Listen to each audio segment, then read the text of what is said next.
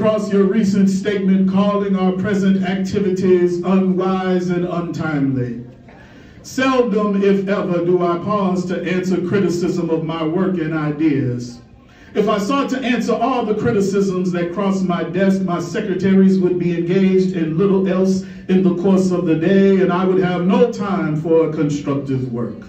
But since I feel that you are men of genuine goodwill and your criticisms are sincerely set forth, I would like to answer your statement in what I hope will be patient and reasonable terms. I think I should give the reason for my being in Birmingham, since you have been influenced by the argument of outsiders coming in.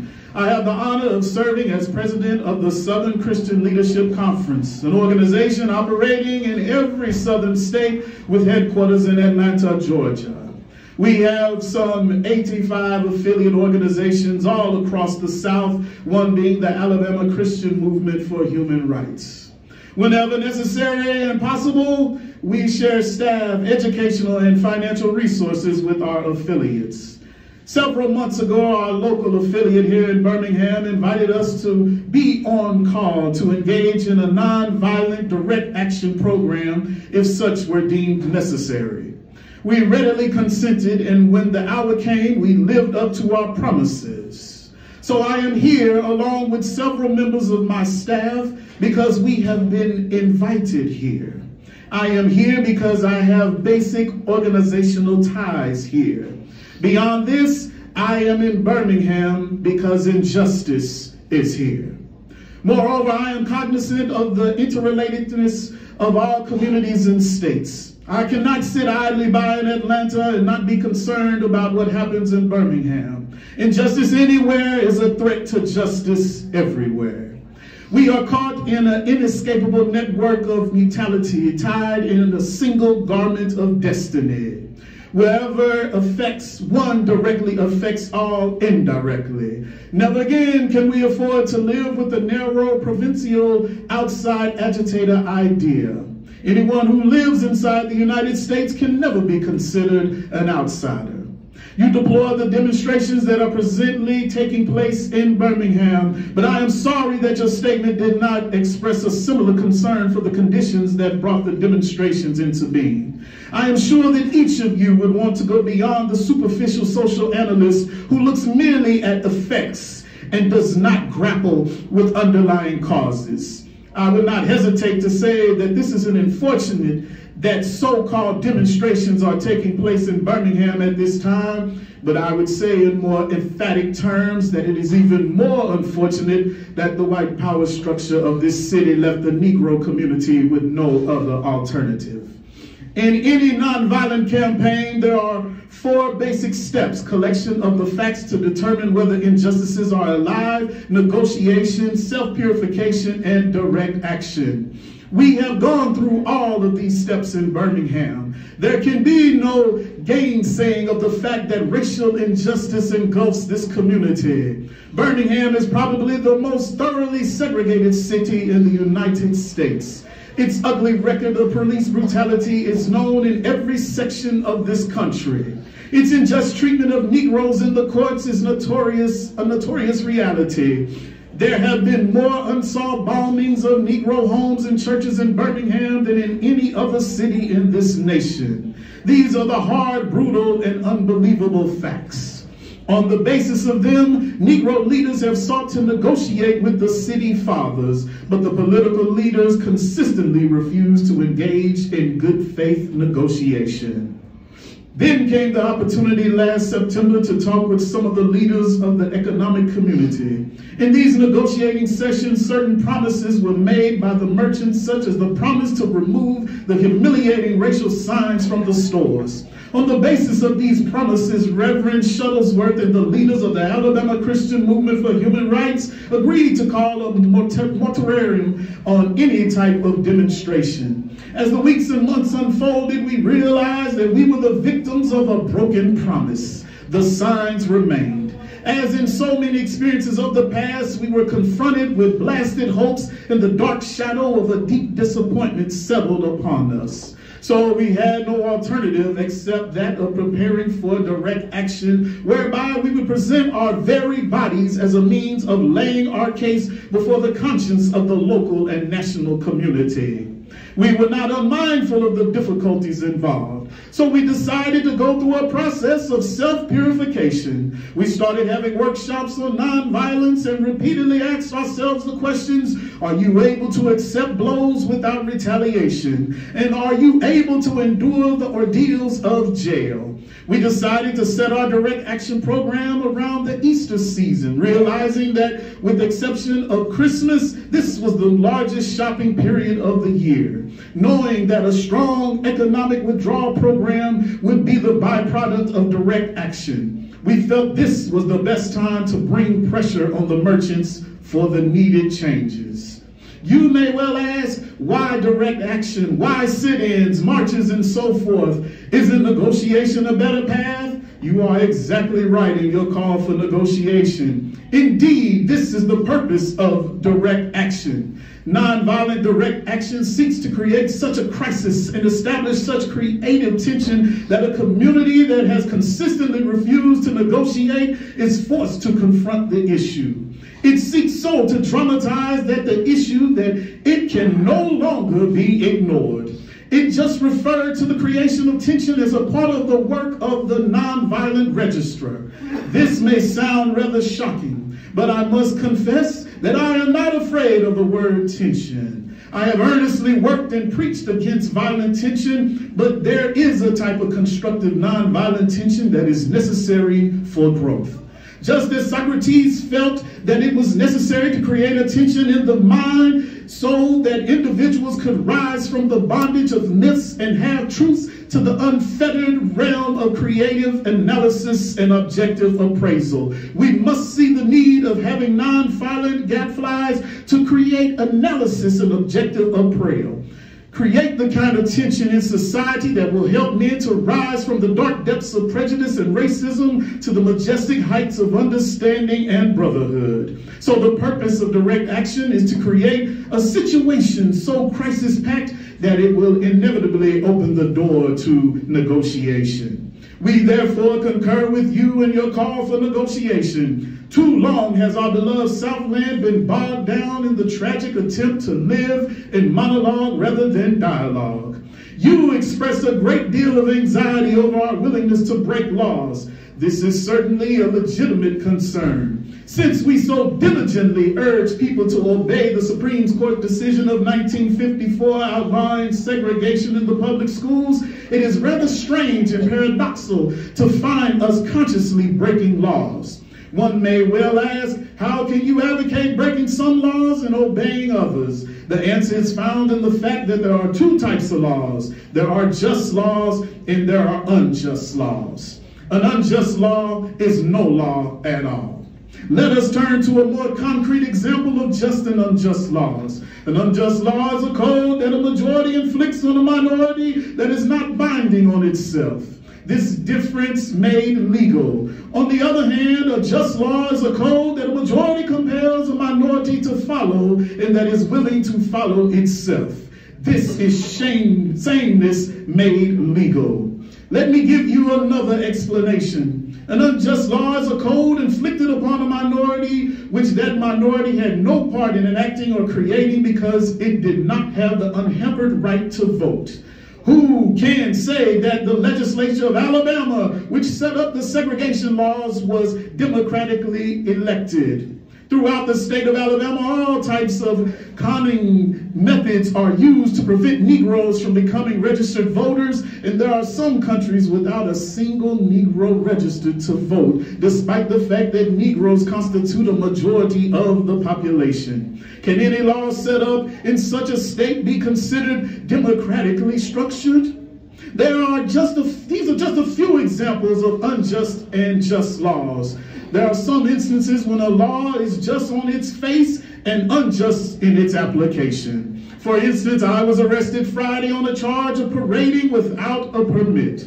Now, there is nothing wrong with an ordinance which requires a permit for a parade, but when the ordinance is used to preserve segregation and to deny citizens the First Amendment privilege of peaceful assembly and peaceful protest, then it becomes unjust. Oppressed people cannot remain oppressed forever. The urge for freedom will eventually come. This is what has happened to the American Negro. Something within has reminded him of his birthright of freedom. Something without has reminded him that he can gain it. Consciously and unconsciously, he has been swept in by what the Germans call the zeitgeist. And with his black brothers of Africa and his brown and yellow brothers of Asia, South America, and the Caribbean, he is moving with a sense of cosmic urgency towards the promised land of racial justice. Recognizing this vital urge that has engulfed the Negro community, one should readily understand public demonstrations. The Negro has many pent-up resentments and latent frustrations. He has to get them out. Let him march sometime. Let him have his prayer pilgrimages to the city hall, understanding why he must have sit-ins and freedom rides. If his repressed emotions do not come out in this nonviolent ways, they will come out in ominous expressions of violence. This is not a threat. It is a fact of history. So I have not said to my people, get rid of your discontent. But I have tried to say that this normal and healthy discontent can be challenged through the creative outlet of nonviolent direct action. Now, this approach is being dismissed as extremist. I must admit I was initially disappointed in being so categorized. I had hoped that the white moderate would see this. Maybe I am too optimistic. Maybe I expected too much. I guess I should have realized that few members of a race has had oppressed another race can understand or appreciate the deeper groans and passionate yearnings of those that have been oppressed, and still fewer have the vision to see the injustice must be rooted out by strong, persistent, and determined action. I am thankful, however, that some of our white brothers have grasped the meaning of this social revolution and committed themselves to it. There are still all too small in quantity, but they are big in quality. Some like Ralph McGill, Lillian Smith, Harry Golden, and James Dabbs have written about our struggle in elegant, prophetic, and understanding terms. Others have marched with us down nameless streets of the South. They sat in with us at lunch counters and rode in with us on freedom rides. They have languished in filthy, roach-infested jails, suffering the abuse and brutality of angry policemen who see them as dirty nigger lovers. They, unlike many of their moderate brothers, have recognized the urgency of the movement and sensed the need for powerful action antidotes to combat the disease of segregation. I had the strange feeling when I was suddenly catapulted into the leadership of the bus protest in Montgomery several years ago that we would have the support of the white church. I felt that the white ministers, priests, and rabbis of the South would be some of our strongest allies. Instead, some few have been outright opponents, refusing to understand the freedom movement and misrepresenting its leaders. All too many others have been more cautious than courageous and have remained silent behind the security of stained glass windows. In spite of my shattered dreams of the past, I came to Birmingham with the hope that the white religious leadership of this community would see the justice for our cause and with deep moral concern serve as the channel through which our grievances could get to the power structure. I have hoped that each of you would understand, but again, I have been disappointed. I have heard numerous religious leaders of the South call upon their worshipers to comply with a desegregation decision because it is the law. But I have longed to hear white ministers say, follow your decree because integration is morally right and the Negro is your brother. In midst of blatant injustices afflicted upon the Negro, I have watched white churches stand on the sidelines and merely mouth pious irrelevancies and sanctimonious trivialities. In the midst of a mighty struggle to rid our nation of racial and economic injustice, I've heard so many ministers say those are social issues which the gospel has nothing to do with. And I have watched so many churches commit themselves to completely otherworldly religion, which made a strange distinction between bodies and souls, the sacred and the secular. I must close now. But before closing, I am impelled to mention one other point in your statement that troubled me profoundly. You warmly condemned the Birmingham police force for keeping order and preventing violence. I don't believe you would have so warmly commended the police force if you had seen its angry, violent dogs literally biting 6 unarmed, non-violent Negroes. I don't blame you that you would so quickly condemn the police if you would observe their ugly and inhumane treatment of Negroes here in the city jail. If you would watch them push and curse old Negro women and young Negro girls. If you would see them slap and kick old Negro men and young boys. If you would observe them, and they did on 2 occasions, refusing to give us food because we wanted to sing our grace together. I'm sorry that I can't join you in your praise for your police department. It is true that there have been rather disciplined in their public handling of the demonstrators. In this sense, they have been publicly nonviolent, but for what purpose? To preserve the evil system of segregation. Over the last few years, I've constantly preached that nonviolent demands that the means we must be as pure as the ends we speak. So I have tried to make it clear that it is wrong to use immoral means to attain moral ends. But now I must affirm that it is just as wrong and even more to use moral means to preserve immoral ends. I wish you had condemned the Negro demonstrators of Birmingham for their sublime courage, their willingness to suffer, and their amazing discipline in the midst of the most inhuman provocation. One day the South will recognize its real heroes. They will be the James Merediths, courageously and with a majestic sense of purpose, facing jeering and hostile mobs and agonizing loneliness that characterizes the life of the pioneer. They will be old, oppressed, battered Negro women, symbolized in a 72-year-old woman of Montgomery, Alabama, who rose up with a sense of dignity and with her people decided not to ride the segregated buses and responded to one who inquired about her tiredness with an ungrammatically profundity. My feet is tired, but my soul is rested. There will be young high school and college students, young ministers of the gospel, and a host of their elders courageously and nonviolently sitting in at lunch counters and willingly going to jail for conscience sake. One day the South will know that when these disinherited children of God sit down at a lunch counter, they were in reality standing up for the best in the American dream and the most sacred values in our Judeo-Christian heritage. Never before have I written a letter this long, or should I say a book. I'm afraid that it is much too long to take your precious time. I can assure you that it would have been much shorter if it had been written from a comfortable desk. But what else is there to do when you are alone for days in the dull monotony of a narrow jail cell other than write long letters, think strange thoughts, and pray long prayers? If I had said anything in this letter that is an understatement of the truth and is indicative of an unreasonable impatience, I beg you to forgive me. If I have said anything in this letter that is an overstatement of the truth and is indicative of my having a patience that makes me patient with anything less than brotherhood, I beg God to forgive me. Yours for the cause of peace and brotherhood, Martin Luther King, Jr.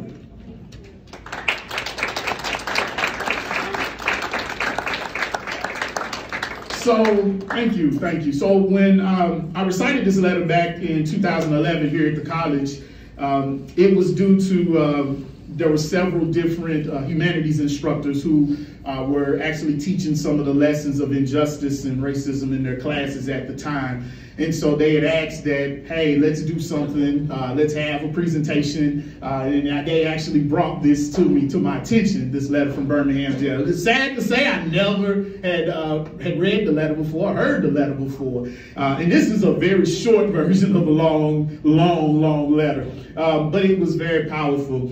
In honor of Dr. King, there's a couple things I just want to leave you all with about just how amazing he was. And I do this with my speech class that as an adjunct instructor here for the college. And there's a couple of different things. One of my favorite speeches that he gave was, "What's your life's blueprint?" And if you ever get the opportunity to see that, I really strongly encourage you to read that, "What's your life's blueprint?" And I feel that working in higher education or being a student in higher education, we're all following a blueprint. Us who are educators are following the blueprint that we went through to give you as students the opportunity to be able to follow whatever your life's blueprint is. And so he was such a genius. He started preaching when he was in his 20s. He was a wise young man when he first started, but he always was thinking about other people. So I challenge you with the question, what's your life's blueprint? As you continue to do this journey on your life.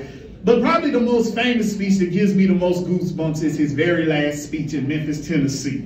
And I like to show this video because I really want to educate people. There's two speeches that give me goosebumps. One is former NC State men's basketball coach Jim Valvano's speech, "Don't ever give up, never give up, don't ever give up." And then this one by Dr. King. It was his last speech when he was in Memphis speaking to the sanitation workers.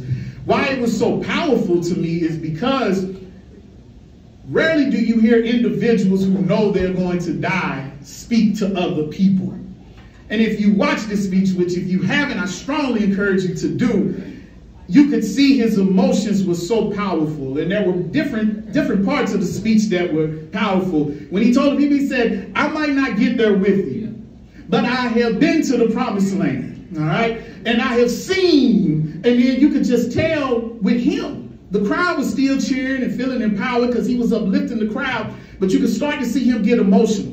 So then he went on through the speech. He said, "I'm not fearing any man. My eyes have seen the glory of the coming of the Lord." And then he just kind of fell back. He fell back into where he fell into the arms of somebody who was standing there. He didn't really even finish because he fell back. And every time I watch this video and I show it to my class and I want them to understand the power of that somebody who their life's blueprint was bigger than them. And then I'll close with the most famous, "I Have a Dream" speech. Now, if anybody's ever been in my speech class, you know I challenged you before to tell me the exact name of the speech, which is not the "I Have a Dream" speech. It is called "Normalcy No More," or there's many other names that people tend to share. But what's powerful about this speech is if you were able to go to Washington, D.C. to the National African American Museum, you'll actually see that there is a script of the speech. And there was nothing about "I Have a Dream" on that speech. Mahalia Jackson, who was a famous gospel singer, happened to be my grandma's favorite gospel singer back in the day. That's how I knew about her before this even. It was at the March on Washington, and he was standing up giving his speech, and she yelled at him. She said, "Tell him about the dream, Martin. Tell him about the dream." And he went impromptu about "I Have a Dream." This was not written. This came straight from his mind and his heart and his soul, and he shared that speech with everybody. I want to show you something. Go back to the life's blueprint real quick. I want to show you how powerful a dream is. This man stood there and gave a speech about "I have a dream," right? That many of us have recited for years. I remember as a little boy reciting that speech, right? I remember I pretty much know it almost by heart. I've been heard it so much and recited it. But it was about his dream for us.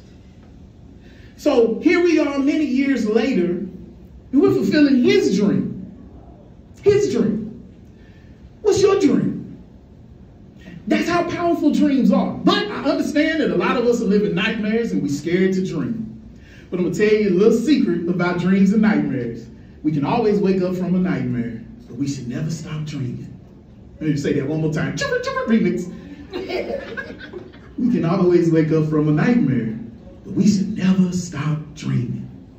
So, in honor of Dr. Martin Luther King, and having the opportunity, first of all, I want to thank the Cultural Awareness Committee for allowing me to come and to present here for Black History Month and to share this wonderful letter. But I also want you all to think about some of the powerful lessons from Dr. Martin Luther King and many of our other champions who have laid the foundation for us all to walk today.